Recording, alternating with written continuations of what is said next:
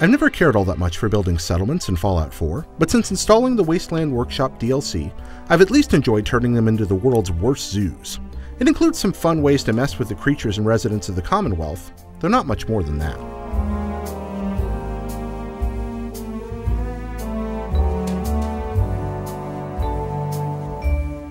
It's a bit disappointing that there are no stories or missions built around these new settlement options, but the new tools in the toolbox do make Fallout 4 a more creative game.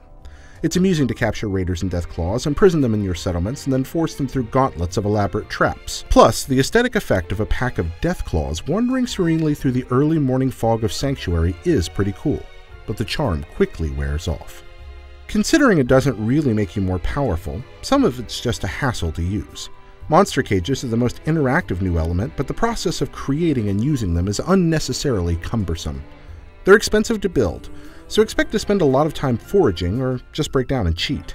And once you do build them, you have to wait until a monster appears in them, and if you didn't invest heavily in the charisma attribute, you'll miss out on the essential creature subduing device. I suspect Wasteland Workshop's designers intended for me to conduct capture operations between my other adventures, but I would have appreciated a better way to accelerate my trapping than manually sleeping in a bed for several nights before a new beastie showed up.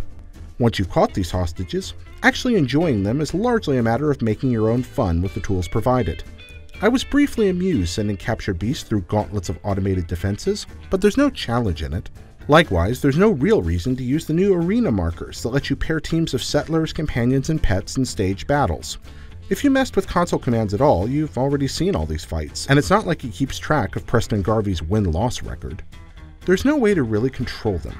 After Automatron's introduction of customizable robot servants, I wished Wasteland Workshop could have gone all in and allowed me to enlist my domesticated deathclaws as dog meat-style companions in my wanderings in the Wasteland, or at least give them names and tasks.